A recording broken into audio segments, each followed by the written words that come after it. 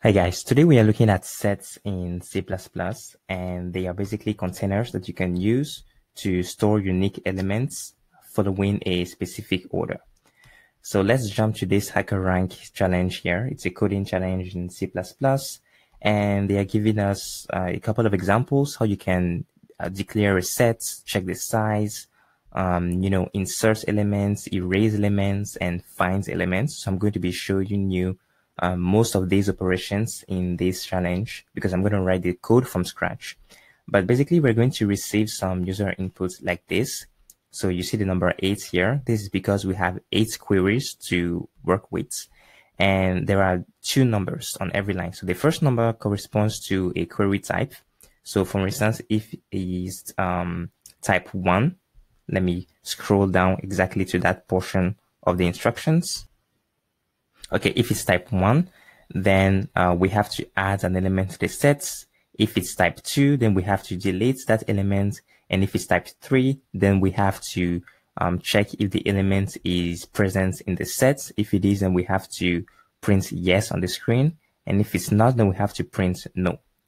So the first thing I'm going to do, I'm going to start coding now, is I want to add the string header. Because I want to use string, we're going to be dealing with user inputs, and I also want to use the istringstream type, which is for input streams. I think I talked about that in previous videos. So I'm also adding this, the sstream header. And now the first thing I'm going to do inside the main function is to declare the sets. So I have this right here. I'm going to write set, and I can do that because we already have that set header at the top here. So I'm going to say set. It's a set of integers like this, int, and I'm going to call that s. Next thing, I want an int, which is going to correspond to the input, and I want to get the input from the user here. So this corresponds to what you see here. This will be the number 8 that we are gathering, or that we are accepting from the user. Next up, we want to have a for loop. I0, I is less than or equal to the inputs. And here I'm saying less than or equal because the first line, actually when you run this program with the HackerRank compiler, the first line between 8 or the first line after 8 is going to be an empty line. It's not exactly what you see here. So we need to run that loop one more time. So that's why to cater for that situation, I have to say less than or equal to. Next up, I'm going to enter the for loop, and I want to have a string. I'm going to call that string query inputs. That is going to correspond to what you see on every line. And now I'm going to have 2 integers in which I'm going to store each of these number on every line as I run through the loop. So the first int variable, I want to call it query type. The second one, I'm going to call it query number. And now I want to get the inputs for these 2 different numbers here as every line. So I want to use getLine. We talked about getLine in a previous video. And I want to store that inside query inputs. So the query inputs at every iteration will correspond to the contents of each line. Now, I need to check, first of all, if we actually have input, because like I said, when you run the HackerRank compiler, after 8 is going to be an empty line. So I want to say if the query inputs, it's query input like this. If the size is greater than 1, like there's actually contents, then I want to have istringstream. I'm going to call that ss, and I'm going to pass it the query inputs. So now this input string stream is going to have the content of query inputs, and I can now fill the or rather add values to these 2 ints right here. So I can say ss like this, query type. So the first word or the first number in the string will be added to query type, and the second one will be added to query number.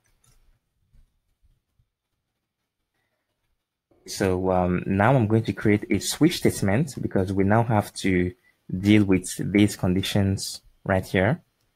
Where are they? Yeah, these ones right here. Okay, so depending on what the query type is, there are three things we can do. If it's one, I'm not sure I've talked about switch statements in the past, but I'm going to use it here. It's kind of like a substitute for if-else statement, but I don't want to have a bunch of if-else, nested and so on.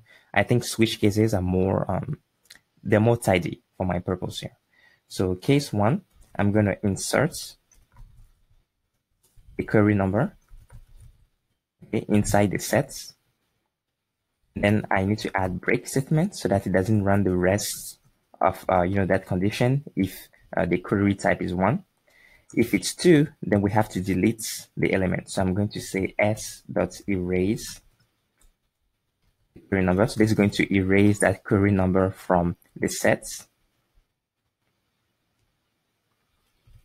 We add break again, and then I have to say if it's 3, then in this case I want to get an iterator like this, int. I'm going to call that it, and I'm going to say it's equal to s.find the query number. Now this line is going to return s.end.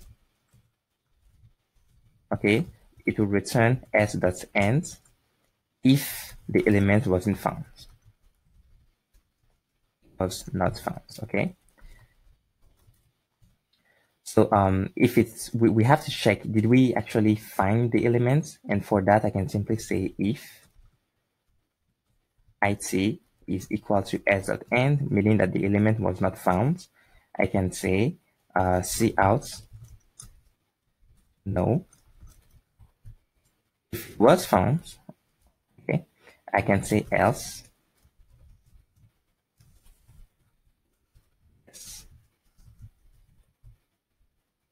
Okay, I think we have solved this challenge here. Let's be sure of it, because we never know, really. I'm going to run the code anyway, because I don't really have patience right now. It's past midnight already.